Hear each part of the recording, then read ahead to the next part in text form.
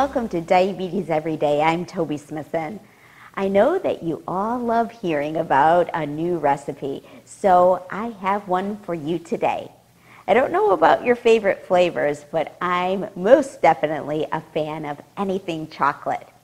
In an upcoming episode, we will talk more about the benefits of chocolate. Yes, there are benefits, so stay tuned. Today's recipe is a chocolate chia pudding that is super easy to prepare, loaded with health benefits, and is absolutely delicious. Here are the ingredients for one serving. 1/2 cup plant-based milk.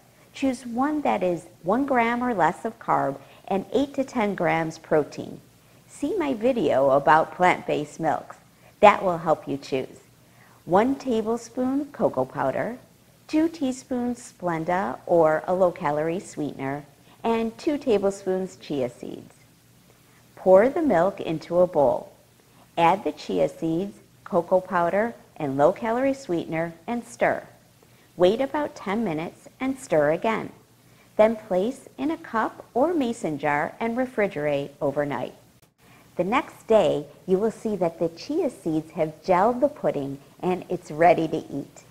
This recipe is 183 calories, 13 grams carb, 9 grams protein, with a big added bonus of 12 grams of fiber, something we all need more of.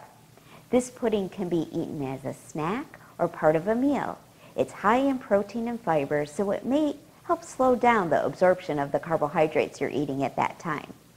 Chia seeds are a good source of omega-3 fatty acids, which has a heart health benefit. One quick caution.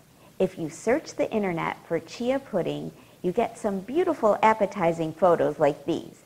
Most are at least twice the serving size and provide nutrition info that doesn't include the beautiful fruit garnish.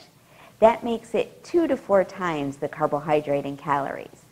Let me know how you like the pudding in the comments below. Here's to your health.